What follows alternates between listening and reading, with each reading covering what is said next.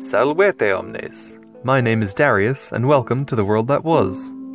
Today, I'll be making some Roman bread. Bread is one of humanity's food staples, because if there's a collection of humans, without a doubt they'll find a way to make bread.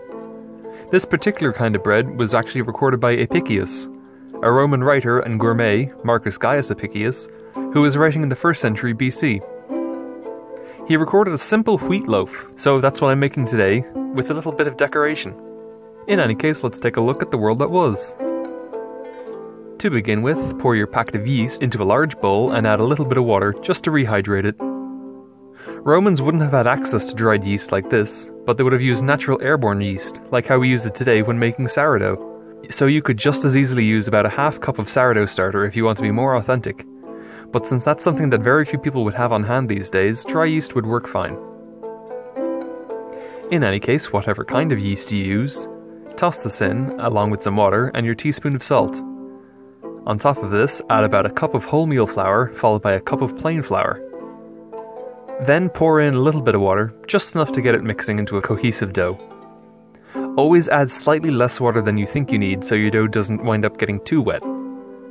I usually add about a half cup of water at a time and work it through, before adding more if I need it. When your dough looks cohesive, get to kneading it in the bowl a little, before tossing it out onto a lightly floured work surface. Knead your ball of dough for a while, stretching it out and folding it around repeatedly. You should know you're done kneading your dough whenever you can poke it and it springs back fairly quickly. This is completely dependent on how warm your kitchen is as well as how active your yeast is, which is also dependent on 1,000 different factors. You may have to knead this more than I do. In any case, it's now time to form your bread. More often than not, Roman bread was disc-shaped. Examples of this can be seen carbonized in Pompeii. However, it's not unlikely that bread would have been shaped and braided, much like bread today, so that's what I'll be doing here. You could form this into a simple round and just bake it as is, but if you're going to braid it, divide your dough into 3 long sausage shapes, each about the same thickness and length.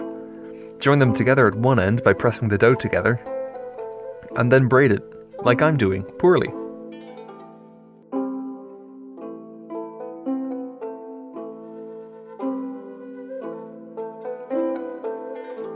Now that your loaf is done, go place it onto a lightly floured baking pan. Place a damp cloth or cling film over this loaf and leave it next to a heater or in a very warm area. This is just to let the dough prove and expand. Leave it be for about an hour or until the dough has doubled in size. When it's finished proving, take the cloth off of it and place this into the middle of an oven preheated to 200 degrees Celsius or 395 degrees Fahrenheit for about 25 to 30 minutes, or until your loaf develops a very nice golden crust. This may take more or less time than my oven, so be sure to keep an eye on it so it doesn't burn. When it's done, take it out of the oven and let it cool before you cut into it. The finished loaf is delightfully light with a lovely crispness to it. Fine flour in the Roman Empire would still have had a large proportion of wheat bran, so it would have been closer to modern whole grain flour than to modern plain flour. That's why I used half whole grain and half plain, to try and get the balance right. The crumb of this bread is delightfully soft and when toasted has a very nutty flavour. Bread was a very important part of ancient Roman society, and indeed other ancient societies, and persists through to the modern day. After all, it's rather hard to imagine what life would be like today without the humble loaf of bread. In any case, I hope you all enjoyed this look at the world that was. If you like what you saw, please consider leaving a like on this video and possibly even subscribing to my channel for some more ancient recipes.